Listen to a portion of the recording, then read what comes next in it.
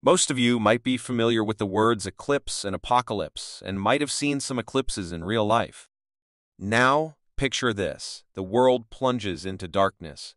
The air is filled with an eerie stillness, and an otherworldly phenomenon unfolds right before our eyes.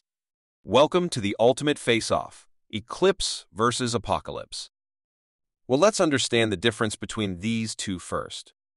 Eclipses are of two types, solar and lunar.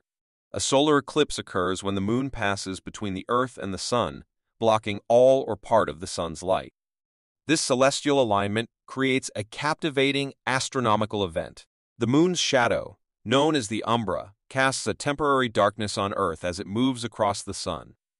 Total solar eclipses, where the Sun is completely obscured, reveal the Sun's outer atmosphere, the corona, in a breathtaking display. Partial and annular eclipses occur when the moon covers only a portion of the Sun. These events have fascinated cultures throughout history, inspiring myths and scientific exploration. Observing safety precautions, such as solar viewing glasses, is crucial to protect one's eyes during these awe-inspiring moments in the sky. The second type of eclipse is the lunar eclipse, which occurs when the Earth comes directly between the Sun and the Moon, causing the Earth's shadow to cast on the Moon. This celestial event unfolds during a full moon, with the three celestial bodies aligning in a straight line. As the moon enters Earth's shadow, it undergoes a captivating transformation, transitioning from its usual radiant glow to various shades of copper or red. This phenomenon, known as the blood moon, results from the Earth's atmosphere bending sunlight around the planet and onto the moon. Lunar eclipses are awe-inspiring celestial spectacles that have captivated human curiosity for centuries, marking moments of celestial alignment and offering a reminder of the intricate dance of the cosmos. On the other hand, an apocalypse is a cataclysmic event that imagines the end of the world as we know it, a terrifying thought, yet undeniably intriguing. The concept of an apocalypse has fascinated humanity for ages. It represents our curiosity about what lies beyond our control and our desire to challenge the limits of our understanding.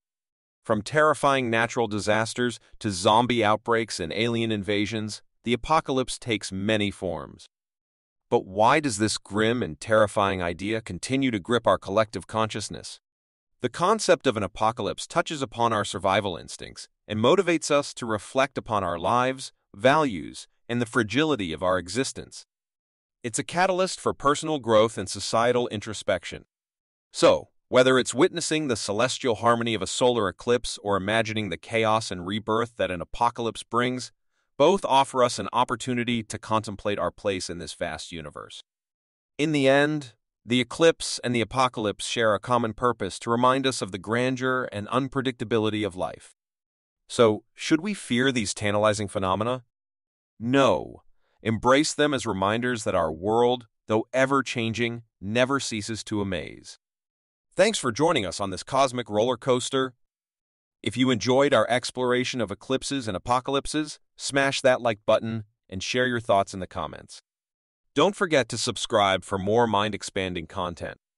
Until next time, keep questioning, keep exploring, and keep looking up.